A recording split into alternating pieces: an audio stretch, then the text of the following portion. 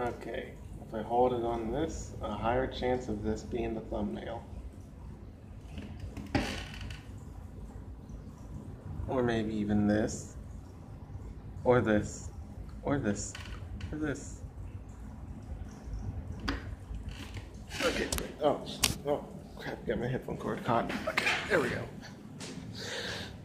Hi guys, I'm not gonna try to make this one go to 30 minutes. I'm just gonna do this video, and if it gets to 30 minutes, okay. If not, oh well. If it gets past 30 minutes, all right. Not really trying. This video is about Sophie. I can't remember how to say her last name, but it's about Sophie. If you don't know who she is, and since I can't remember how to say the last name, I'm gonna go to Google Translate. Hopefully she doesn't see this. I'm not good with names. Sophie Campbell. Campbell, okay.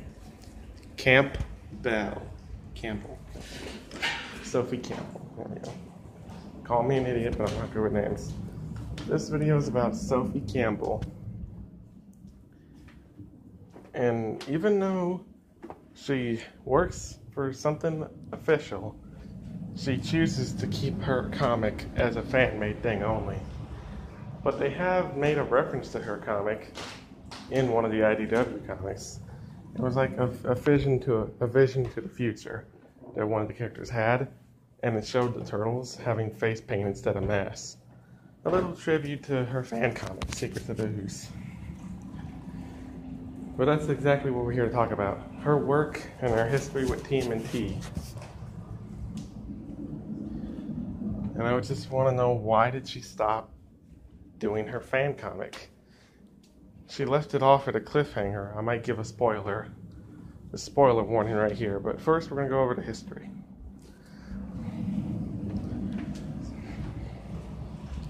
So, before IDW got the rights to do the next Turtle comics, I guess it was kind of up in the air on who would get it next. Either Dark House or IDW. And Dark House, thinking they were going to get it, prepared. And they got getting her to do it for them. And she did the main four: Splinter, Shredder, Casey, and I think she may have did a few others. There's Donnie, Raph, the big glare, Mikey, who has a black mask. I don't know if this is what he was gonna wear in the comic, or if she just drew it here for fun, and he was actually gonna have red. I don't know. And here's Leo. And they didn't get the rights. Instead, IDW got it. So these designs and the whole comic series they were gonna be in got scrapped.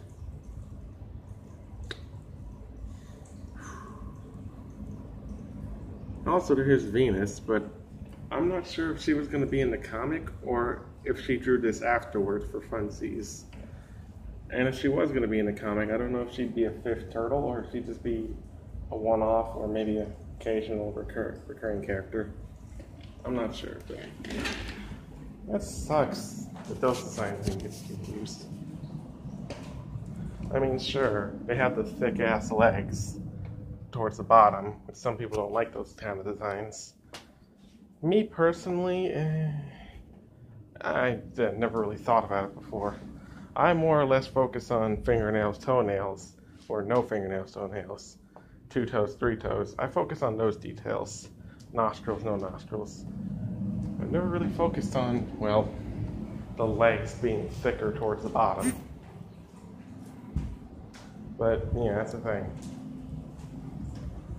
Never thought about it until I seen a video, someone discussing this same topic. It was the old Turtle Den. He discussed the comic that never happened. He said he doesn't like the whole thick legs toward the bottom thing. And I can see why. I kind of like it when they're able to go into their shells, even though I think it doesn't make a whole lot of sense, considering their arms and legs are longer. But Alright, turtles can do that, so I like that. I like it and kind of not like. It doesn't matter. Point is, that's a thing that can happen. And when 2012 did it, their bottom legs were thicker, so it makes less sense. Not only are they going into their shells with their gear on, ouch! How does that not hurt? How are you able to fit those big ass pads in you? And not only that, but your legs are thick towards the bottom. How do they fit? I prefer my legs now that I've really got it brought up to mine, and I think about it. I prefer normal skinny legs, like kind of like how 2003's had, more human-esque. That makes more sense for when you're going into your shell. It makes more sense for why that would fit. And I don't know if this incarnation would have been one of those ones where it would go in your shell or not. Maybe partially go in your shell, like just your head, like the 1990s movies Turtles did. Or if it would have been like, you can't go in your shell. I'm not sure. I also don't know what species they are here, but more than likely red ears. More than likely. But you never know, maybe there'll be a surprise. Yeah, that sucks that that comic didn't get to become a thing. It would have been so dark and gruesome and edgy. Just like the Mirage comics. Not saying IDW. IDW has their moments. But I think the Dark House, well, it's the Dark House in the name. I think the Dark House comics would have been darker. Just like how this video is right now, because I'm only going into dark rooms. That light doesn't work.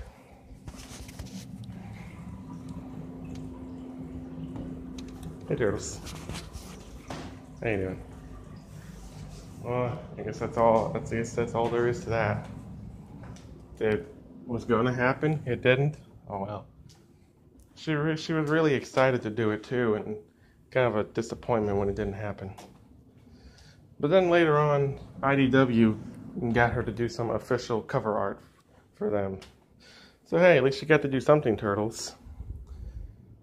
I don't know if she's still doing that to this day, or if she hasn't done it in a while, if they moved on to someone else. I don't know. But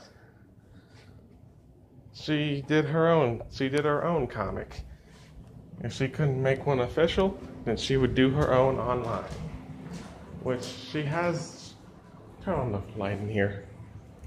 There we go, much better. She has done her own comic, and she works for IDW. Can't she just work out a deal and get her comic to be official?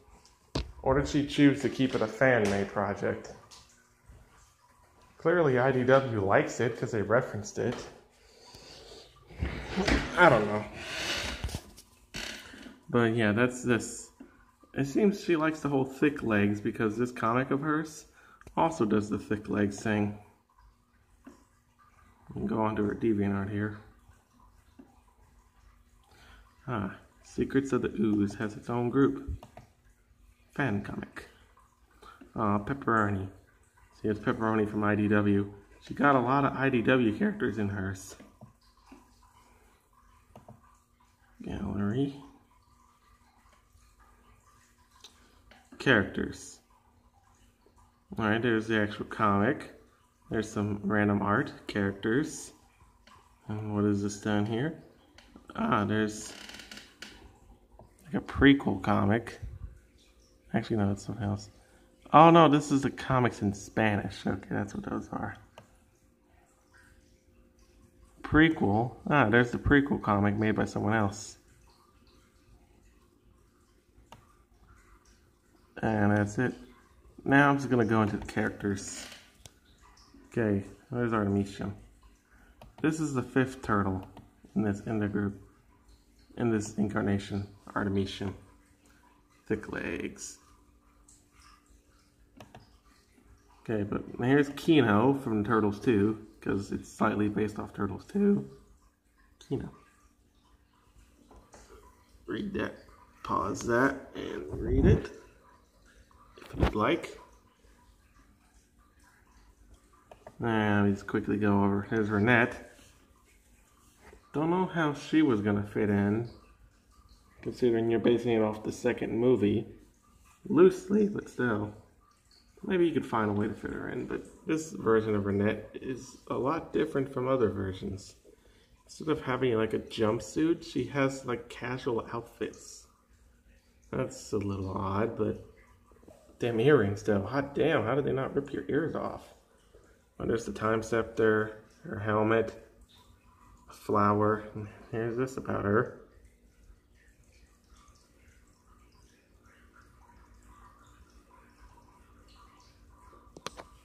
That's Renette. Casey Jones, oh yeah. Pulling an IDW in 2012. Oh, what? Why is there a huge glare? Come on. Come on. Come on. Okay, now it's too dark. Okay, there we go. Casey Jones. Pulling a 2012/IDW with that mask. Doesn't have the traditional 3 lines over the mouth. Just weapons. Likes to drink beer. It's the, whatever that is. 25. Oh, come on, stupid glare. There. There's the info about Casey. Where that glare came from, it wasn't here in the last 2 pictures. I don't know what's different. Okay. Now, Orokusaki. This is a more realistic take on what would happen.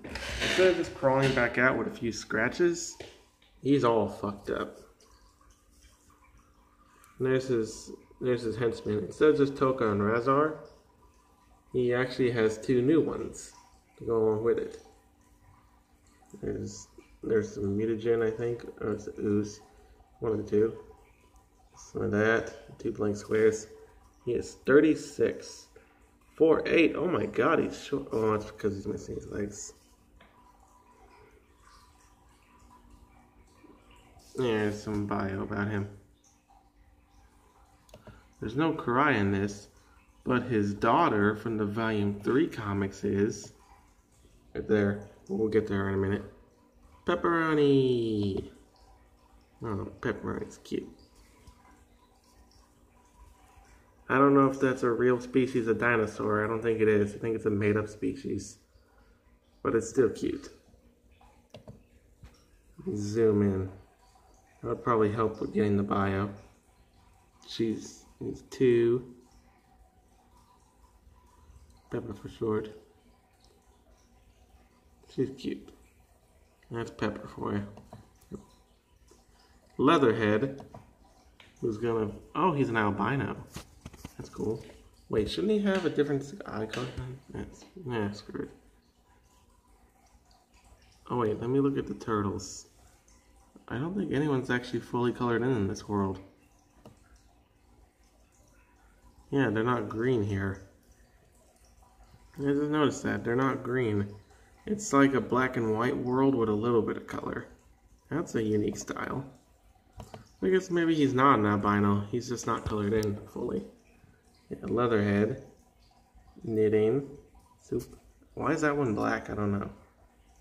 Is that TCRI? He's 14. Oh, that's interesting. Different age than what he's... Actually, he doesn't usually have a confirmed age, does he? Then here's Shredder's daughter. In Volume 3, she was much more revealing than this. Just look up that name and you'll see what I'm talking about. There's her weapon, her jacket, her favorite food, shoes, binoculars. She's 18.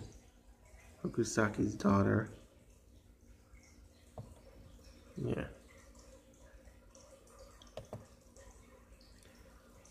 Now here's Toka. He's an alligator snapping turtle. Instead of having 5 and 3 to 4 toes and 5 fingers like he did in the movie, more traditional. 3 and 2. Kind of like that. Tail. Ooh, I zoomed in. That face. You could fit a mask on that face. Actually, no, you probably couldn't. His weapon is, well, what Slash usually gets. He likes to draw. It's actually kind of cute. And the rest are blank. And there's his character bio. Come on, unblur. There we go. Stupid glare. This is 15 minutes. I better hurry up. Let's see. Let's get through as many characters as we can. How many are left? Okay, so there's just a few left. We're almost done. Razor. Sorry, Razor. Oops. Razor. Scared me. Jesus. My stepdad. Anyway, there's Razor. Stupid glare.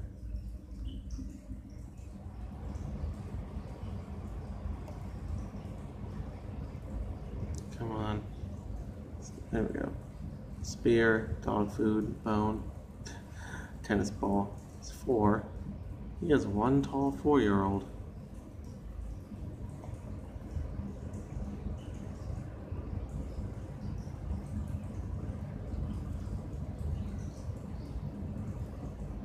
Come on, unblur. Oh, come on, there we go. There you go. That's the best I can get. There's him. And here's one new character.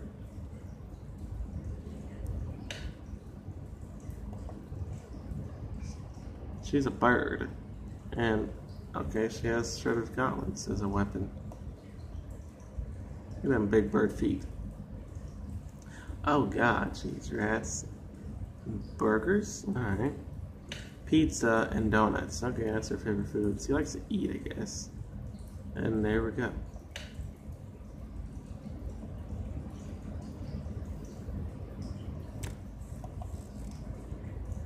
Now we get on to the turtles, finally. Donatello, who is age 16. That's strange, I thought he was 14. I guess I was wrong. I thought he was 14. Well. There's Donatello, his weapon, there he is. Face paint. There's goggles, some robot action figures, a typewriter, broken ooze canister. 16 and he's 5 foot. And there's Donnie, there's his bio. Something interesting in this world. Raph is the shortest. Mikey is actually taller. That's surprising. Okay, Leo, 17.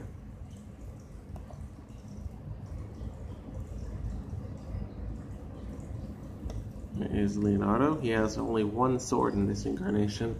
Plus his sword looks all that. It's homemade. Everything's homemade.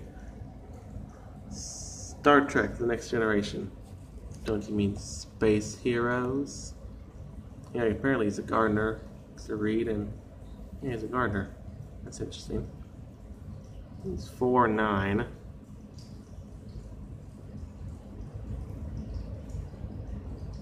And there's his character bio.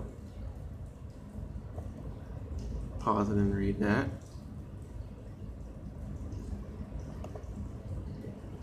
Now here's Splinter. Now I don't know if that's just the natural color on his face or if he has face paint too. If so, then I guess he's a white. There we go. Here's Splinter. You'd think his walking stick would be under weapon, but I guess not. Also, that's a metal pipe walking stick. Interesting. Renaissance art book. A vase and a cup and a tray. Don't know what that is, but that's something. And don't know what that is, but that's something. He's only 39. Wow. He's 4'5". And there's his bio.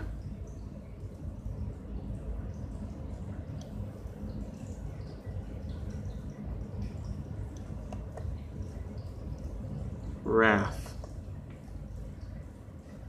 He is the shortest. Even though it makes more sense for Mikey to be the shortest, this world has Raph as the shortest. It's weird. He actually has 2 of his weapon, because one side just doesn't look right. There he is. Thick legs. Oh, that's kinky stuff right there. Next, listen to that. Reading those, lifting weights. He is also 17. Huh. I could have sworn he... Oh, I guess I have a false memory. But he's 4 or 5. And here he is. There's his age.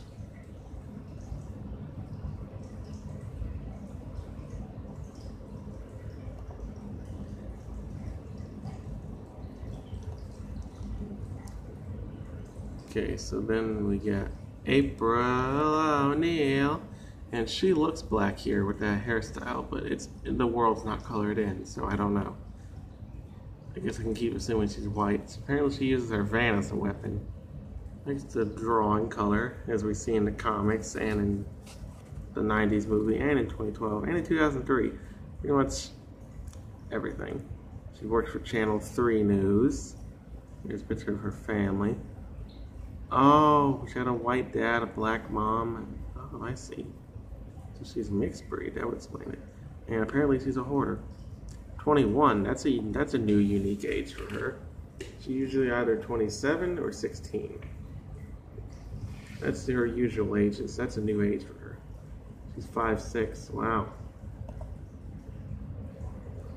Artemisia, 5'4", the tallest turtle.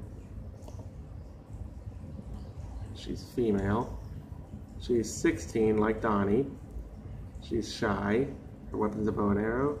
Apparently she likes bees and bugs. She likes that. She likes that toy. She likes Snickers.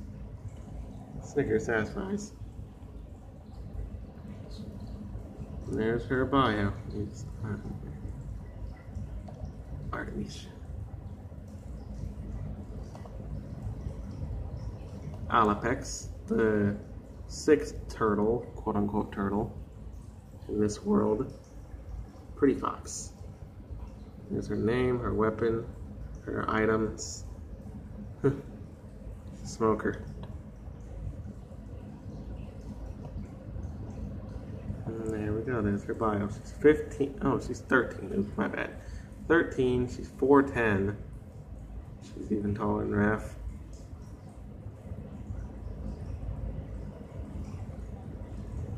Yeah.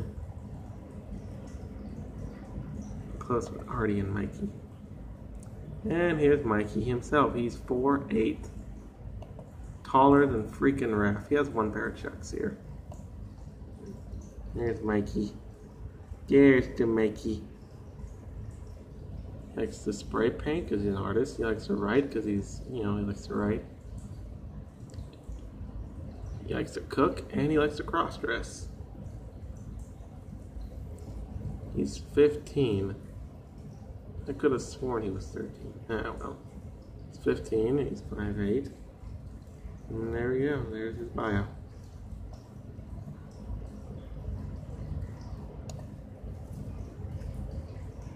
And that's all the characters. Bio pics anyway. Now I just have these extra pics. And there's Alapex with pink mask paint instead of her gray that she has in this series. And in IDW she has like blue purple.